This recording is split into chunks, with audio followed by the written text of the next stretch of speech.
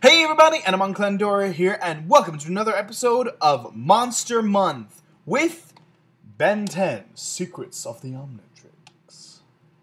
And I love this movie. I love it, I love it, I love it, I love it, I love it, I love it, I love it, I love it, I love it. This is my favorite of the three films. Both of the other two films have their good merit. They have their good merits. They have good qualities to them. But this one is my favorite. It's absolutely amazing. It has animation that not only rivals the finale of season 2, but it surpasses it. The animation for this film is incredible. Vilgax has never been creepier. He has never looked creepier. And now there is, his voice is kind of gargly, but also kind of demonic now. Like, it is so, as if Vilgax couldn't sound any creepier. They throw in that gargling demonic effect in his voice, and it's just, oh, it's so unsettling. But basically, in this, Ben accidentally triggers the self-destruct sequence, and he has 4 days to find the creator of the Omnitrix abiliside Tetrax, who we haven't seen since season 1. So it's nice to see that guy again. But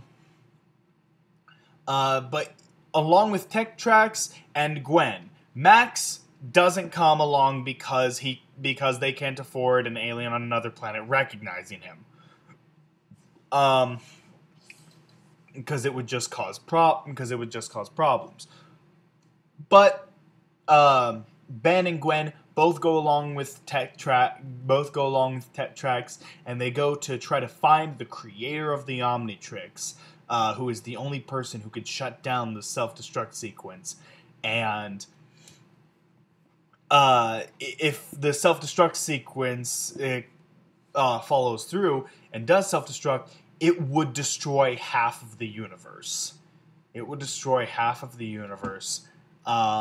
is the most powerful destructive weapon in the universe. It's the ultimate device in the universe, and it would destroy half of the universe, which would cause the other half of the universe to essentially collapse in on itself and essentially create another Big Bang, which would create an entirely new universe. But everyone else would be dead. Who knows if any planets would exist that house life in this new universe. But yeah, so like, it's really cool, and I love the different aliens that he transforms into. He transforms into a ton of different aliens in this, but every time he transforms, the countdown accelerates a little bit. But he only uses it when he gets when he really has when he doesn't really have much of a choice. So like, he is being careful. He is being smart about this, and we actually get to see Ben himself actually going in and fighting. And like, the whole climax of the film is this war. It's a war zone. I'm not even kidding. It's this gigantic war. Vilgax is going all out. He has an army of droids coming around, and even those giant freaking drones that Ben beat one of them in the first episode. He has like a ton of giant ones, like 8 giant ones, and he has like a whole army of all these other drones, and he has 6-6 working under him now, also from season 1, and he also showed up in season 2. But yeah, so like, we get to see all this stuff. We get to see all this stuff, and and the war is just, oh, it's so cool. Oh my god, it's just the most awesome thing in the show. It is the most awesome thing in the show, and I have yet to see anything from any of the other shows surpass that fucking climax. That was so awesome. Oh, such awesome sauce. Just to see Ben with an arm cannon, a freaking Mega Man arm cannon, essentially. That's what it is. He's just going around with that Mega Man arm cannon, shooting all these bad guys, and it's him. It's not one of his aliens. It is him. He is going in, and he is fighting in a freaking war, and it's so awesome. Oh man. I never get tired of watching this movie. It is amazing. It was amazing then, it's amazing now. My only problem with it is that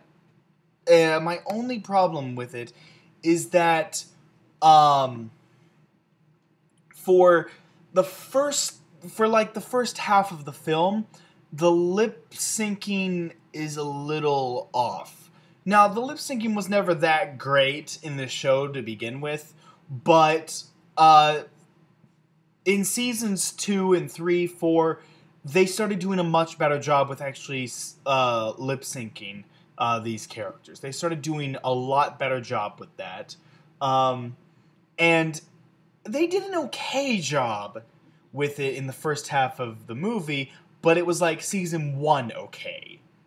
And this is supposed to be like your big project. This is supposed to be the big project for the series, this film, and the first half of the film doesn't have terrible lip syncing, but it doesn't have great lip syncing, like how the later seasons had.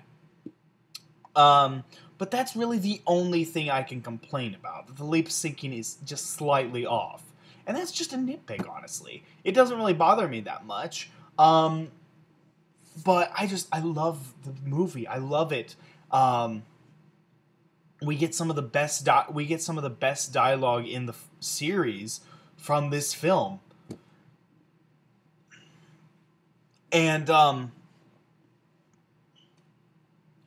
we even and then when they do meet the creator, he's a gray matter. He's a gray matter, and like that makes sense because when Ben goes gray matter, he becomes incredibly smart. So it makes sense that the creator would be one as well. But when you think of like someone who was able to get DNA samples of all this, you don't immediately think gray matter would be able to do all of that.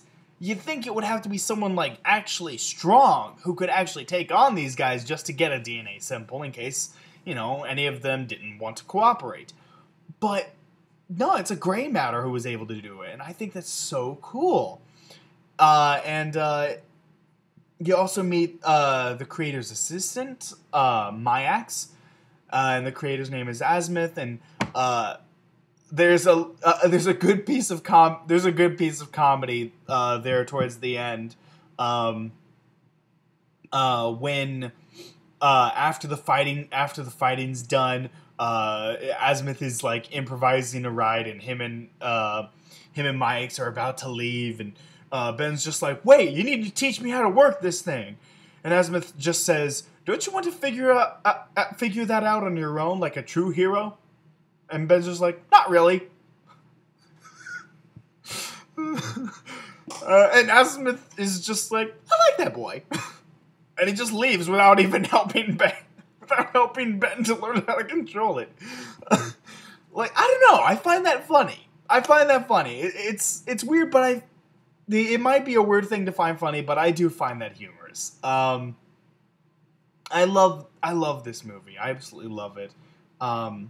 I will still, honestly, I don't really need to rewatch any of the episodes from the series, with the exception of the season 2 finale, because love that episode. Perfect episode right there.